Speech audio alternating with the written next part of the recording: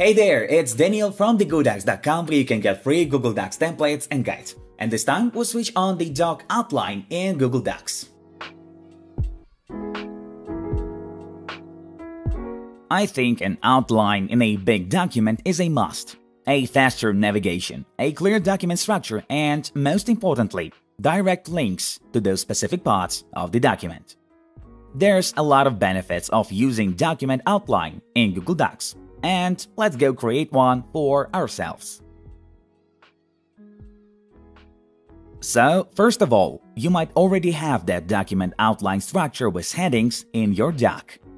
Since Google Docs automatically creates headings throughout your progress on the doc. Maybe all you need is to just turn on its displaying. For that, we press the View item on the toolbar, locating the Show Document Outline line and clicking on it. There you have it on the left with all headings in your doc, which are links to those headings over the whole document.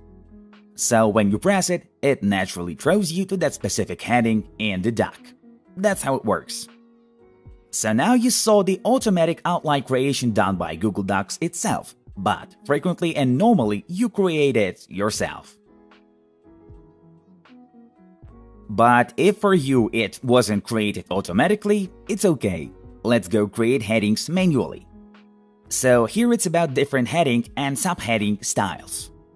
On a separate line in the doc, you enter your text for heading. Highlight it with mouse. Go to the button with normal text on it and select, let's say, heading 1. There it is. Now it's in the document outline as well. And then for subheading, you create one more separate line and highlight it. Go to Text Style and choose Heading 2. There it is. It is a text with smaller font size, and it looks smaller in the doc structure on the left as a subheading. And that's how it works. Then it just keeps going. Let's create one more line. Highlight it. Go to Text Style and select Heading 3. Now it's a subheading. But when you create one more line and make its text style heading 1 again, it will become a new kind of main heading in the outline one more time. And then you add subheadings below it the same way. That's how it works. And if we go to just another page where there's no any headings and click on some heading from a structure, we will get thrown to that specific heading and the text below it.